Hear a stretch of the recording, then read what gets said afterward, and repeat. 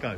Hi everybody and welcome back to the channel. Here we are in Lyme Regis on the Cobb, and you can see these fantastic light candles which are enabling for all the frontline workers that work tirelessly to the COVID-19 pandemic. And it's a glorious, glorious night tonight. And you can see, look at the candles over the marina and the candles over by the wall, by the harbour. Lyme Regis is really hotting up tonight.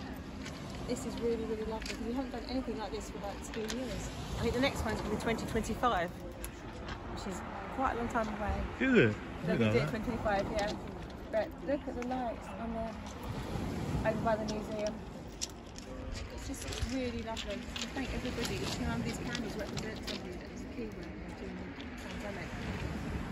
It is, it's lovely. You can't really see much further because it's a bit dark. We've got no moons tonight. No moon, so if you look up, there's no any clouds.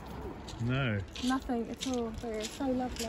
It's a bit peaceful, take a moment to reflect on what happened 2 years ago. Yeah. It is, it's just like a kind of like a... I think it's what, 25,000 candles they said lit? Yeah, they did, 25,000 candles they've lit tonight, which is absolutely amazing. Really, really good. So lit about 8:30. They started lighting them about 8 o'clock, I think, and then they lit the rest of them about 8:30. Yeah.